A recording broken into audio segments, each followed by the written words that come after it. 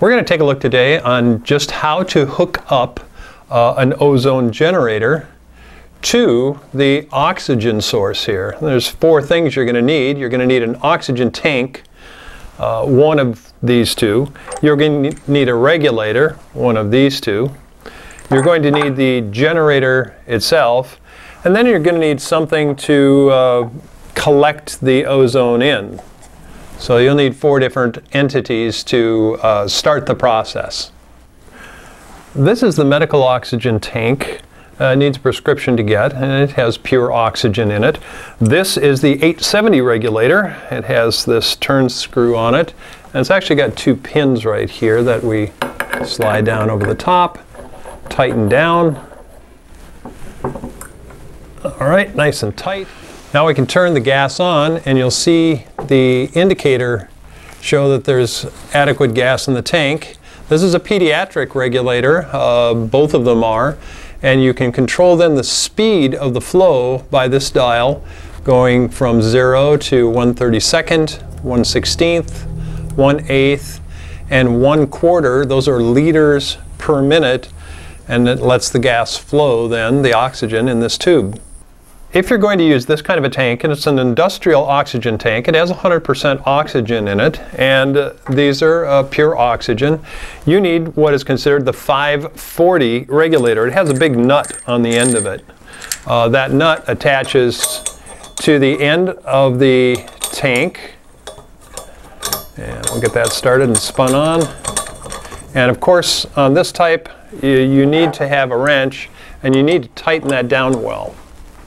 All right, now you can see here that this regulator, I'm going to turn the gas on, and the regulator is going to turn up, and you can see that. And if I want to control the speed of the gas, I will turn this. It goes to 1/32, 1/16, 1/8, 1/4, and the gas is coming out.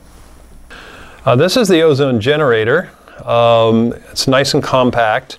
And we plug it in. It can either be 110 or 220. You can see the light go on, indicating that it's ready.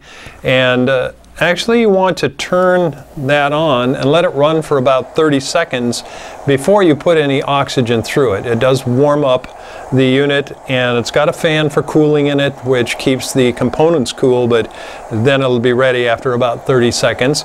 I can take my tubing, which is a silicone tubing, and attach it to the inlet side there that says oxygen in. Now, according to the concentration of ozone that you want, if I want 33 gamma, which is on the top of the unit here, I'm going to turn this to 1/4. So 1/32, 1/16, 1/8, 1/4. That's the speed of the gas, the oxygen flowing down through, and now we're producing some ozone.